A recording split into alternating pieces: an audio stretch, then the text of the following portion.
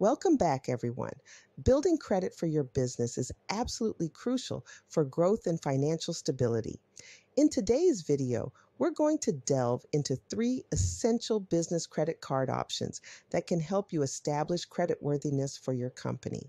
Now, if you've been following along, you'll remember that we've already covered steps 1 through 4 in previous videos. So, without further ado, let's dive into the next crucial step for establishing credit for your business.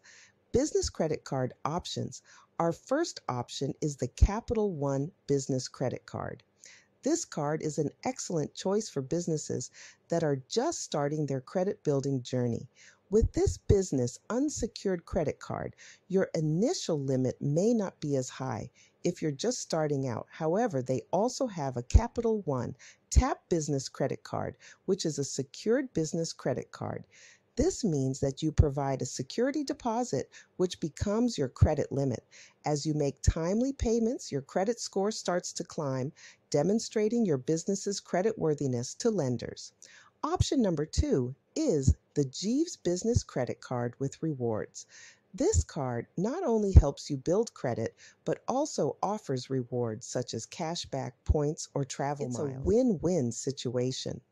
As you make purchases and repay the balance on time, your business not only establishes credit, but also enjoys some extra perks. Last but not least, we have the Sam's Club Business MasterCard card. This type of credit card is designed for businesses that often have substantial expenses like equipment or inventory purchases. It offers higher credit limits, making it easier to manage big transactions while building credit. It's an excellent choice for established businesses looking to scale. To obtain the Sam's Business MasterCard, you must first open a Sam's Club membership account. Keep it for 32 days in good standing.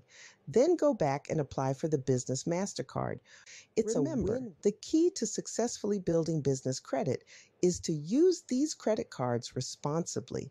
Make timely payments, keep your credit utilization low, and monitor your credit reports regularly. Over time, your business will gain the creditworthiness it needs to access financing and grow. If you missed steps 1 to 4 in our series, be sure to check out our previous videos.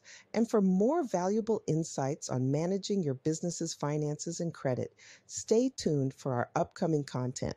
Thanks again for watching, and I'll see you in the next video. Until next time, stay tuned, stay informed, and stay curious.